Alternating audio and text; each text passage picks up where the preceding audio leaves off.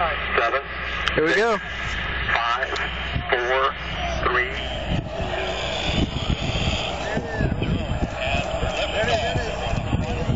See the spark? There it is.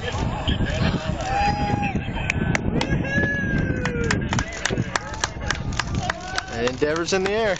Listen for it. You'll hear it.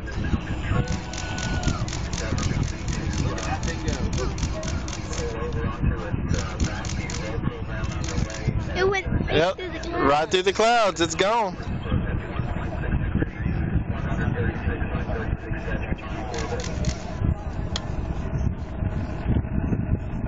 Alright, since we got no more visual, I'm going to come back here and catch the audio.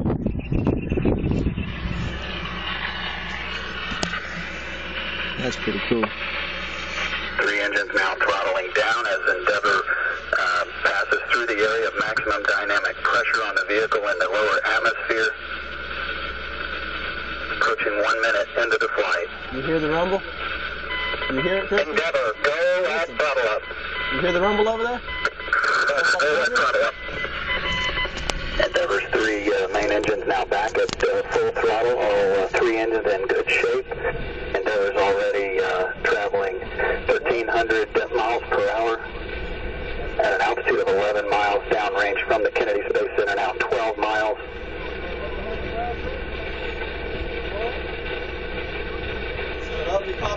At liftoff, Endeavour fully fueled, weighed 4.5 million pounds. It's already lost half that weight in propellant.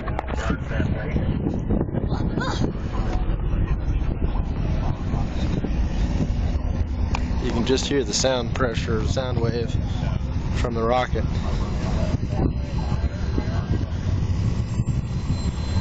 It's on up there in the sun somewhere. But you hear it? Can you feel it? No. I don't feel it. I mean, you wouldn't feel it in the ground. I mean, you feel it in your ears.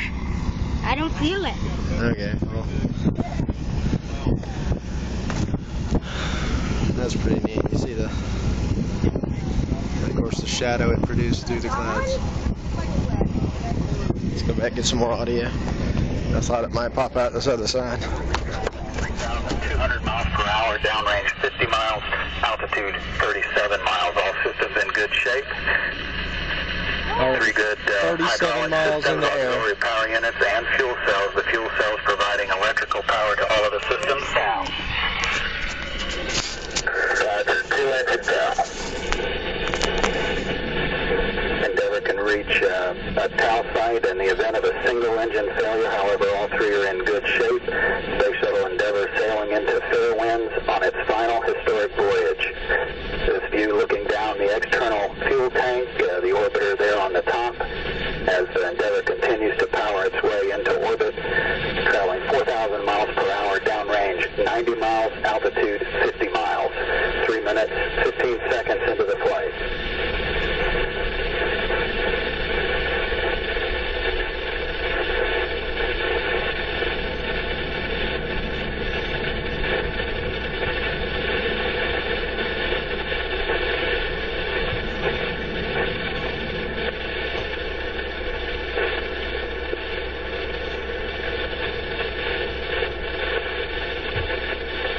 Engine still looking in good shape. Hydraulic systems and electrical systems on board the orbiter.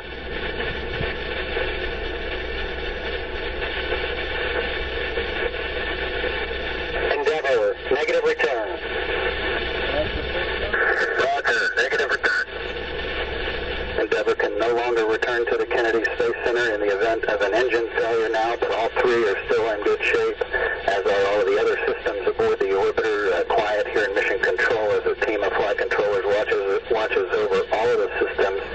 4 minutes, 20 seconds into the flight, Endeavour's traveling 5,500 miles per hour.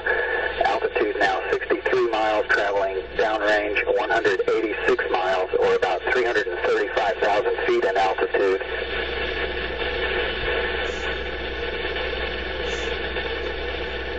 Environmental and Control Systems Officer here reporting a good flash evaporator system providing cooling to all of the avionics equipment aboard the vehicle.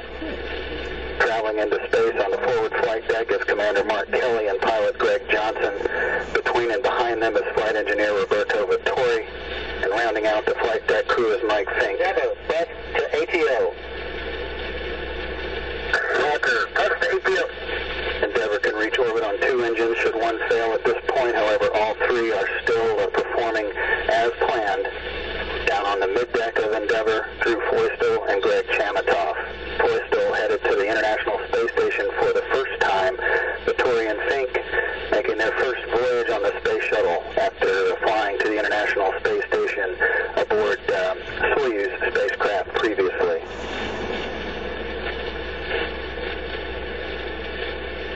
Endeavour, single engine, op 3.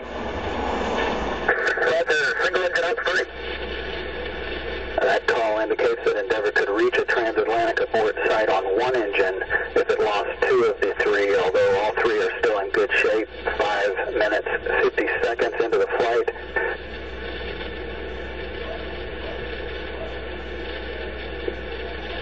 Endeavour, press to MECO and single engine, Zaragoza, 104.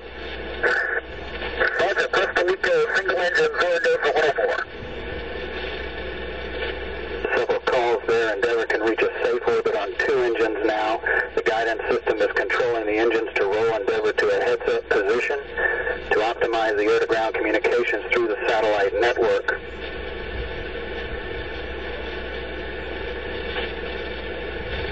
Flight controllers reporting to Flight Director Richard Jones are in good shape. Shutdown plan is nominal. The shutdown plan is nominal. From off, you're go to press X, go to pitch. Roger, go for the press X, go for the pitch.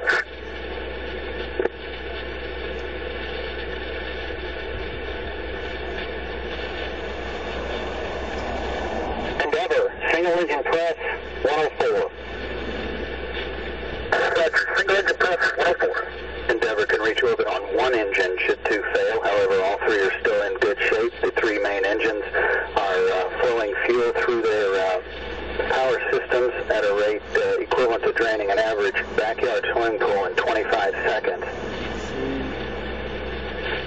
7 minutes, 20 seconds into the flight. Altitude 64 miles downrange from the Kennedy Space Center, 630 miles. Endeavour is traveling 13,500 miles per hour. We're now seeing throttling on the 3 main engines to maintain the 3G with 3 times gravity load on the vehicle and the crew.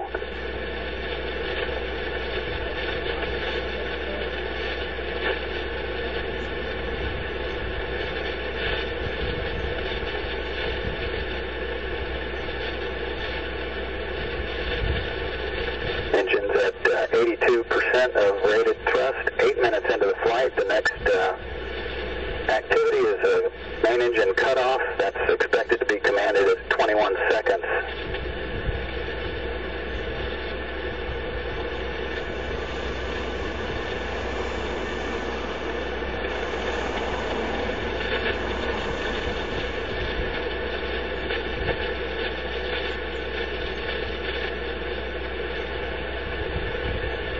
And main engine cutoff has been confirmed. Flight Dynamics reporting a nominal main engine cutoff.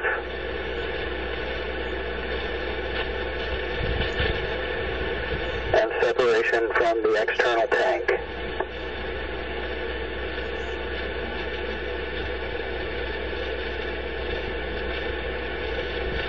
Endeavour's Commander Mark Kelly now firing the thruster jets to position the orbiter for photography of the external tank. We did see a nominal MECO. OMS 1 is not required. Copy, nominal MECO, OMS 1 not required.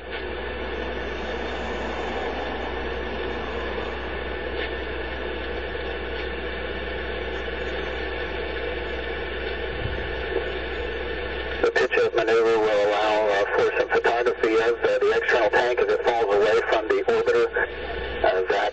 To capture images for the imagery analysis team to evaluate any loss of foam from the tank during the launch phase of the vehicle. residual items floating away there, typically particles of ice that accumulated on the back end of the orbiter during the tanking process while it was sitting on the launch pad. By all indications, all of the flight control team here in Mission Control reporting normal ascent calls all the way uphill.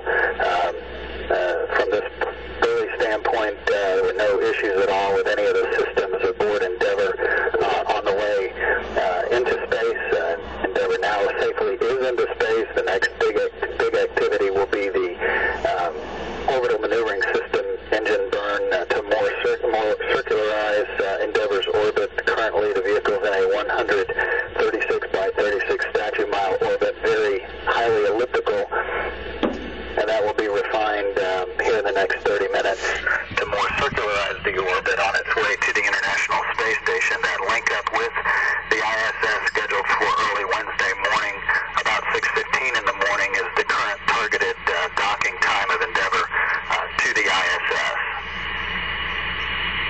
Again, a fairly routine ascent. All of the board calls to the flight director all the way uphill were fairly routine. There were no anomalies discussed whatsoever on the way uphill during today's launch. They're looking at Richard Jones in the middle there. He is the ascent flight director for STS-134. Barry Wilmore in the near view, serving as the spacecraft communicator. Lee Archambault just sitting down there, served as the interface for weather reconnaissance with astronaut Rick Sturckow, who was flying shuttle training aircraft down at the Kennedy Space Center evaluating weather. And then at the top of the picture is Tony Sacacci. He served as the weather flight director, and he also will be back 14 days from now, serving as the routine launch director for Endeavour's final return home at the end of this mission. Good stuff. This is where I'm at. You can see the gate where all them cars were parked way down there in the middle. About, I'd say about 150 yards away. Of course, everybody trying to get the hell off the island, even though the bridge is going to be closed for 2 hours.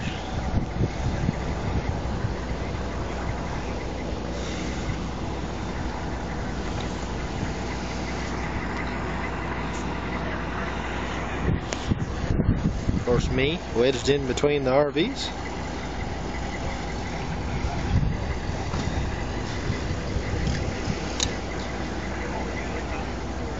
Beautiful. This concludes this tape. Y'all enjoy.